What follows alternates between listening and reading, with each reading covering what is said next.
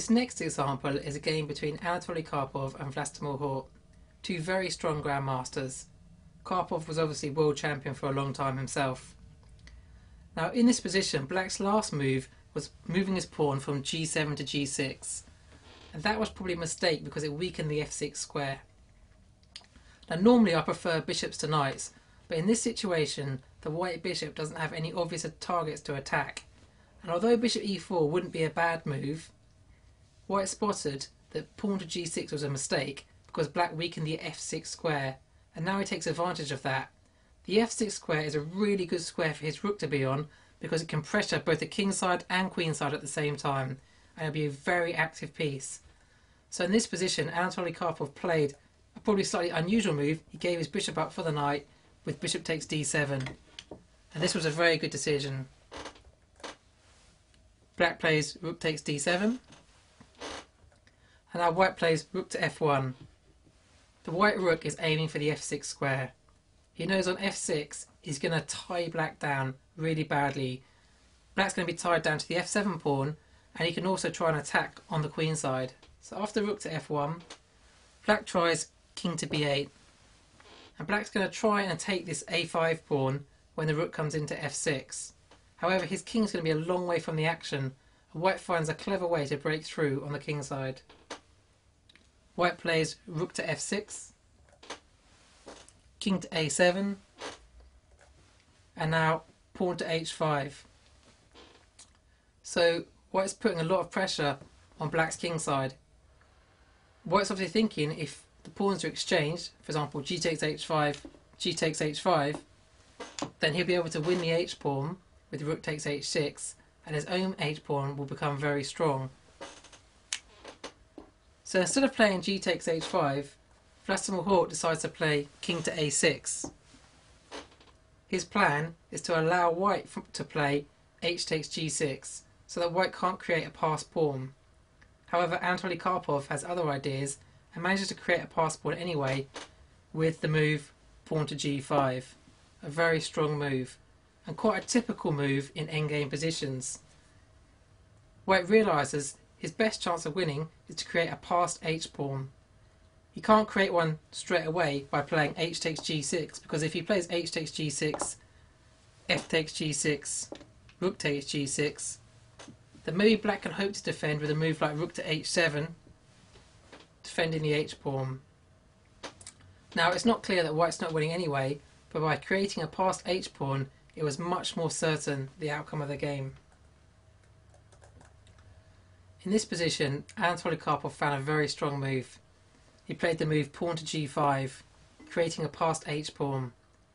White realised having a passed pawn is definitely the best way to try and win this position, and this is quite a common endgame idea. White sacrifices a pawn in order to create a passed pawn. We've seen this a lot in king and pawn endgames, but in rook and pawn endgames it also applies. So after pawn to g5, Black plays h takes g5, and now White plays pawn to h6, and that h pawn is going to be very hard for Black to stop. Black plays king takes a5, and now pawn to h7.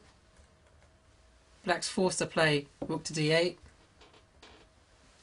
rook takes f7, and we see here in this position the white rook completely dominates the black rook. It's a very active piece. It's going to come to g7, threatening rook to g8, and the black rook will be very passively placed on h8. And when you have an active rook against a passive rook in a situation like this, it's almost always winning. So I'll just show a couple more moves.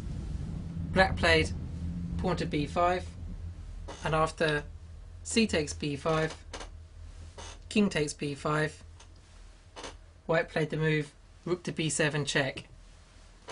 Now this is also worth noting.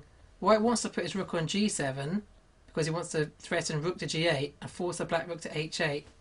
But before he puts his rook on g7, he decides he might as well force the black king to a worse square. It's always worth looking out to see if you've got a sort of intermediate move to make your opponent's position worse.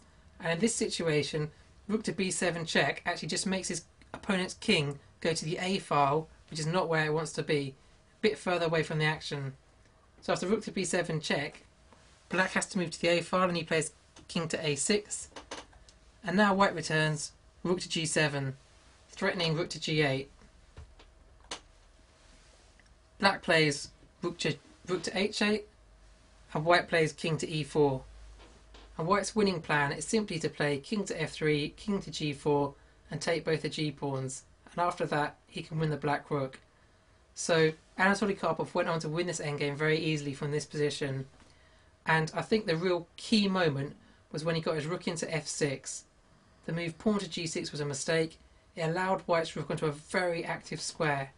Remember, you always want to think, what's the best square for my pieces? But you also want to think, what's the best square for my opponent's pieces? And how can I stop him from getting his pieces to his best squares? So in summary, white won this game because he found a very active square for his rook. So it's very important to think, which squares do I want my pieces on and how do I get them there? And from black's point of view, he should also be thinking, which squares do my opponent want to get his pieces on and how can I stop him from getting his pieces to their best squares? So this situation, white's simple winning plan is to play king to f3, king to g4 and take both of the g-pawns. And if the black king ever attacks the d-pawn, for example if the black king gets to c4, white can simply play rook to d7 and protect it. So Anatoly Karpov won this position very simply, and really it was all down to creating a passed h-pawn and having a very active rook.